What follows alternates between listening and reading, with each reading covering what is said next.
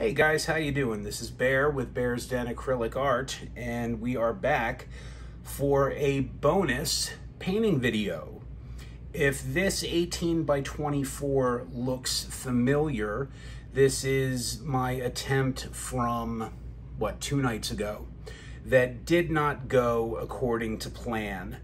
I fought this canvas tooth and nail and arrived at a stalemate, and as much as I like how the top came out, this is what inspired my video from last night, the Aurora Borealis. As much as I like this part, I really am not a fan of how this swipe ended up there. Just the lines got all kinds of jacked up and wonky, and this canvas seemed to be mocking me all day.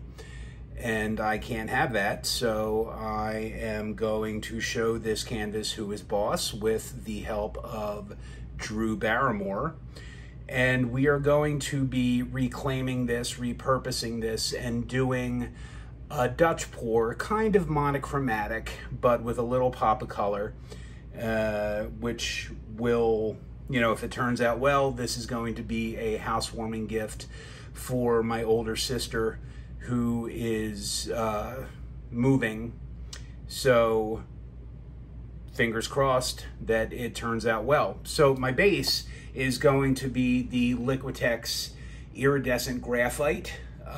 This is a really gorgeous color that dries really, really well.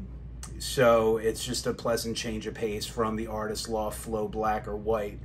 So I'm going to take a minute. I am going to paint the edges because it's Prussian blue. And even though this is an opaque color, I would rather be safe than sorry. So I'm going to take a minute and bang this stuff out, and I will meet you back here. Okay guys, thank you for sticking around. I have the canvas flooded, and we'll give one last torch because I just mixed this paint, so you know how that goes. Just a ton of air bubbles. Now, one thing I do want to let you know. So if you remember a couple videos back, I did that 16 by 40 Dutch pour for Pride, where I had, you know, the spiral shape, okay, and blown out. My sister really loved that, so I want to recreate that as best I can. Now, unfortunately, that 16 by 40 did not dry well. There was, I don't think I had enough pouring medium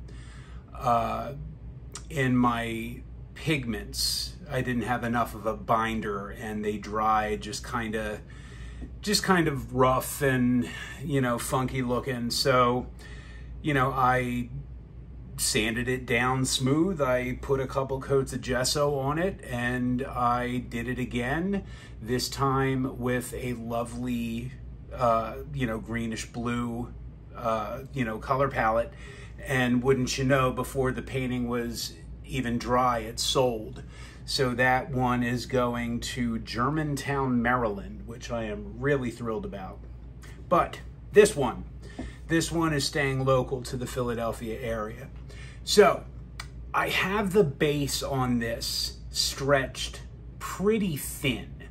And the reason I have it so thin is so when I do go to blow it out, I don't get a ton of the base coat blown along with the paints I'm going to layer down over it. So that also prevents the paints that I layer down over it to kind of spread too wide.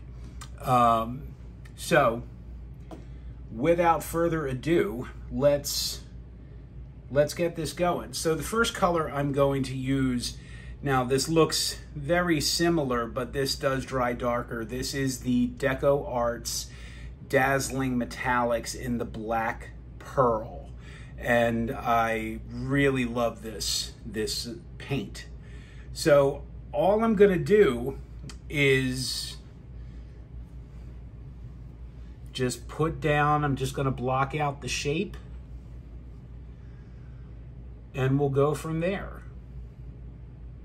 So because this isn't quite as long and narrow as the other attempts I have on this, we're just going to keep this as simplified as possible.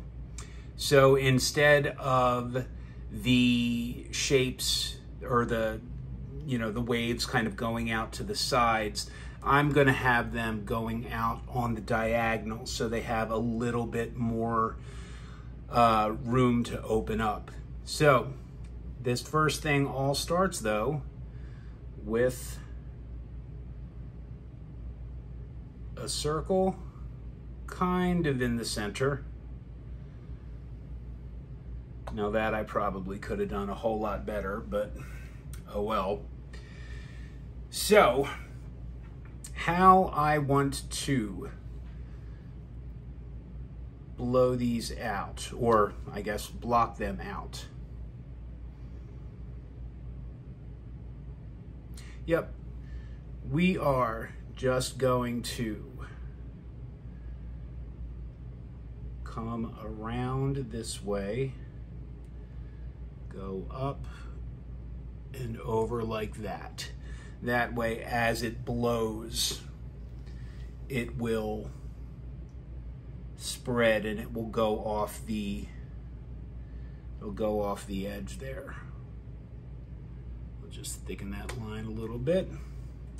So now all I have to do is just the mirror image going this way, and just remembering I want to end about there.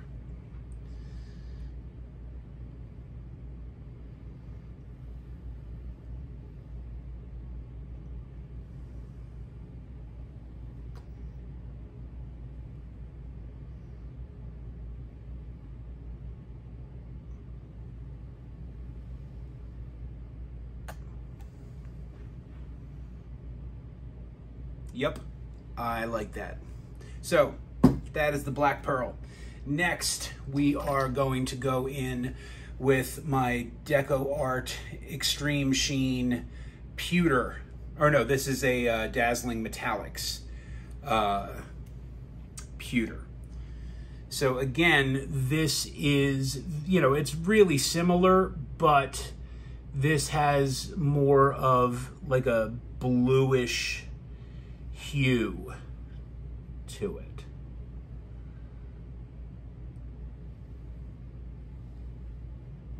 So we are just going to lay him down.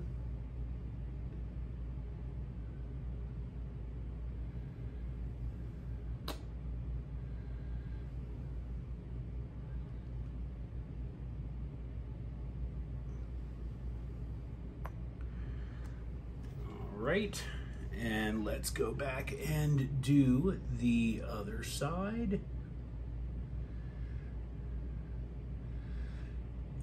You guys have been leaving some really, really great comments on the previous videos, so thank you for that.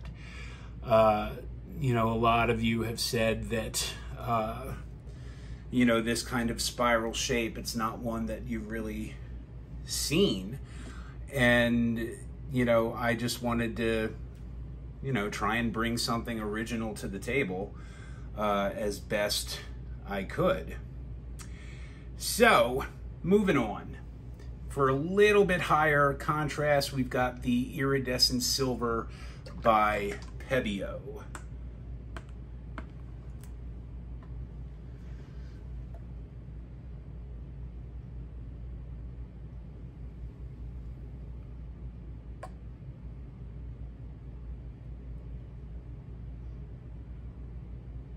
So we're just gonna invite him to the party.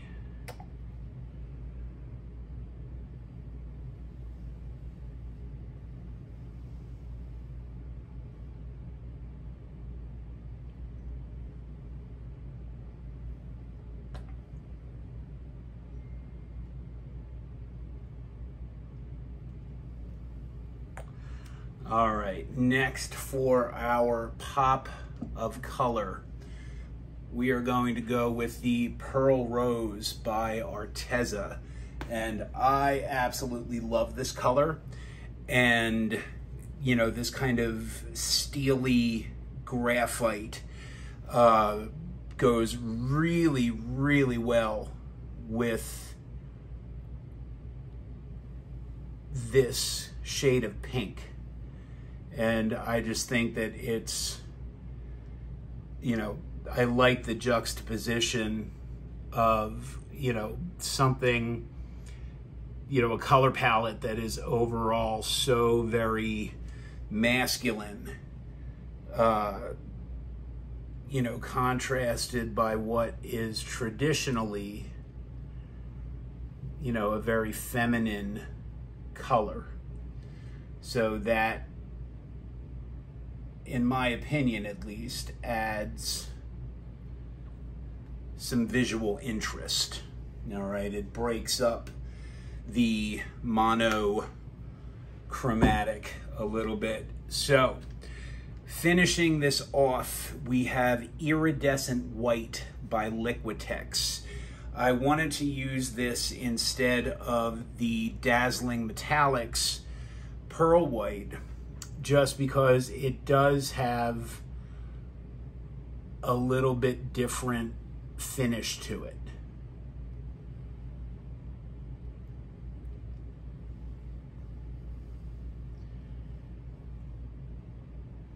And this will, you know, this will complement the pearl, you know, the pearl pink pretty well.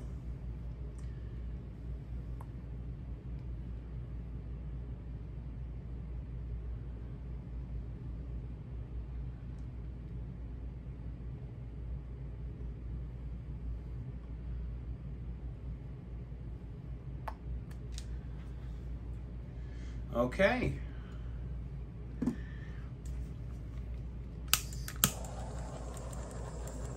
So we will go a poppin'.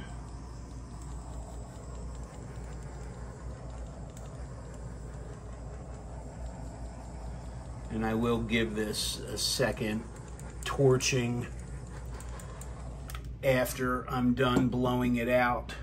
Okay, so plan of attack. I am going to start right where this arm meets the center circle, okay? A little bit further back. That way, as I blow out, you know, I can kind of control the direction, and, you know, if it spreads, you know, in this area, that's perfectly fine. What I want to try and do is minimize as best I can, you know, them kind of bleeding into each other or overlapping. So let's give this a go. I think I'm actually going to start up here and travel out that way.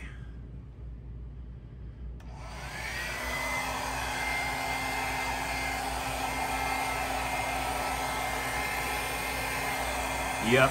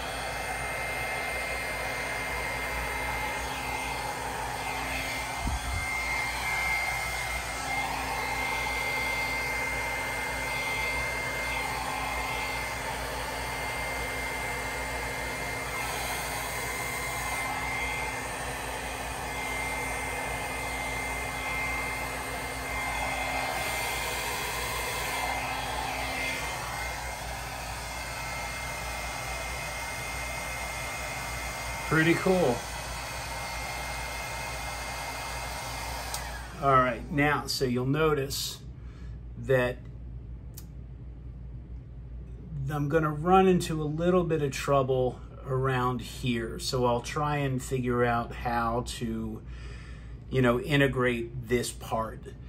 But I'm gonna try and keep everything closer towards the center because this lobe is so close.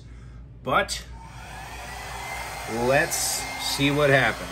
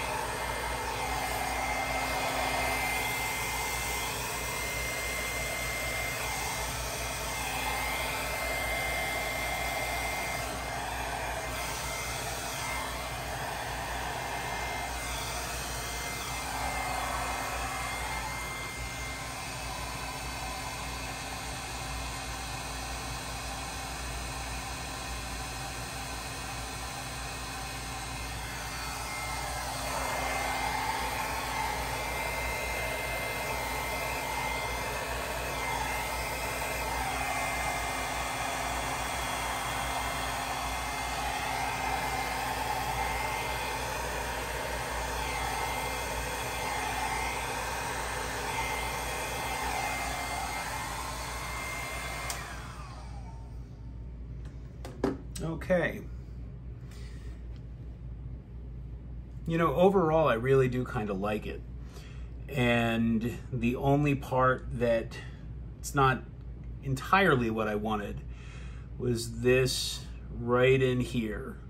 Because you see how on this side there is that separation of the spiral arm that is absent, over here.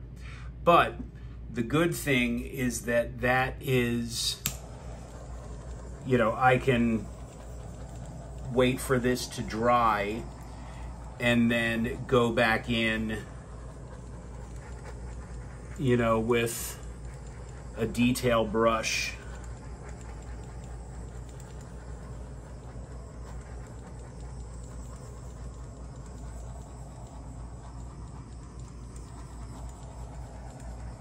And fix that. So, let's see. So this part right here, like I said, what I'm gonna try and do is use my straw to just kind of sculpt this a little bit. Maybe try and thin this part a little bit, or as much as I can, and also without getting my arm or whatever in the paint. So pardon my bald head.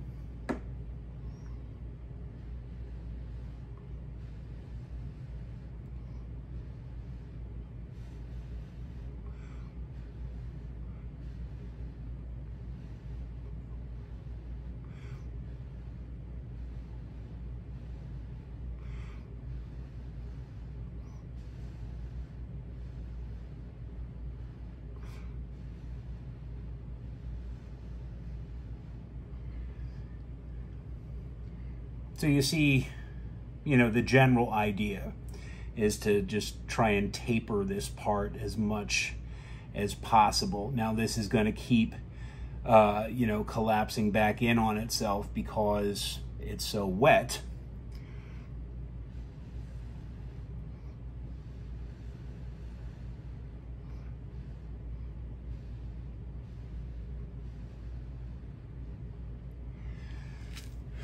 But overall, I'm pretty pleased with how this turned out.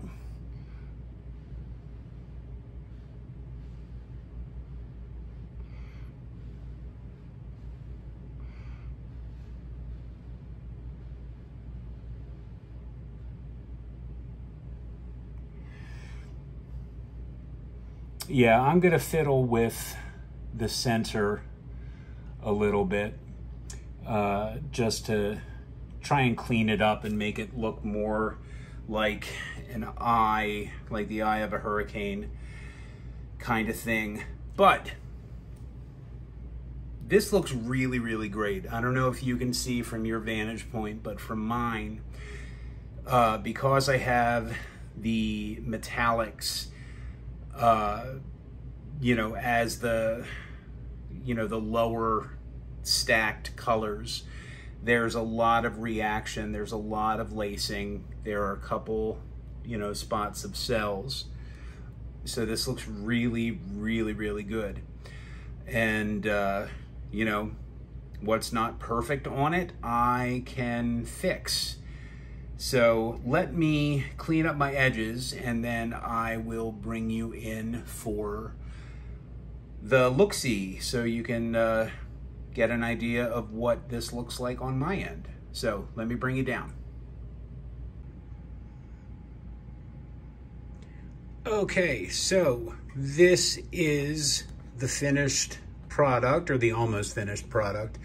So as you can see, the center here, I do want to kind of fiddle with.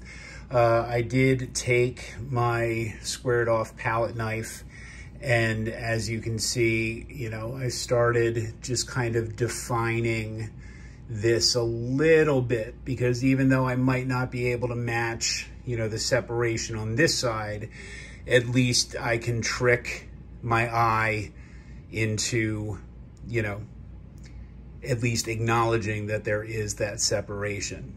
But that all being said, look at all of the lacing and the cells. And I love how the pearl pink and the iridescent white play off of, you know, the silver and the pewter, and just the base, you know, graphite. So again, this is just the juxtaposition of, you know, masculine colors with feminine accents, I guess. I am gonna mess with this part right here too, but you get the idea. So overall, I am quite pleased with this, and yeah, I think my sister will be too. At least I hope so.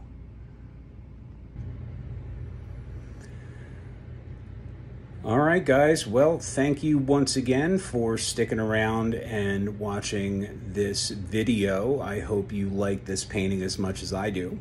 And if you are new, please consider hitting that subscribe button, hitting that bell to get notified when I post new content.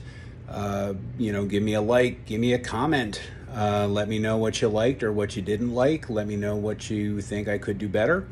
Any and all feedback I love. So if you are interested in purchasing any of my work, you can email me at bear@bearsdenacrylicart.com, or you can find me on Facebook or Instagram at bearsdenacrylicart. So yeah, I hope you all have a wonderful rest of your evening, and let's keep painting. Bye.